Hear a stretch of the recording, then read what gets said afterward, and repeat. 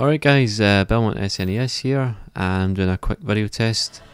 I got my microphone and my mixer through the mail, so thought I'd hook it all up and see what the quality's like really, for Let's Plays of course.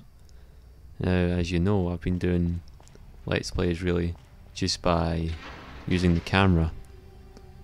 I've never really moved into the capture card scene so much, simply because I think it's a little complicated, because yes, you do need a mixer usually for most things to work, and generally I think it can be a little bothersome at sometimes. But yeah, I've saved up for quite a few months.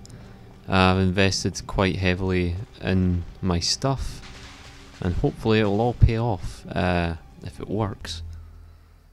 Hopefully. So as I said, I'm playing Extermination here on the PlayStation 2. This is the NTSC version. I thought I'd just pop it on. I've not played it in a long time actually. Well, probably in a long time. But yeah, I'm on my way.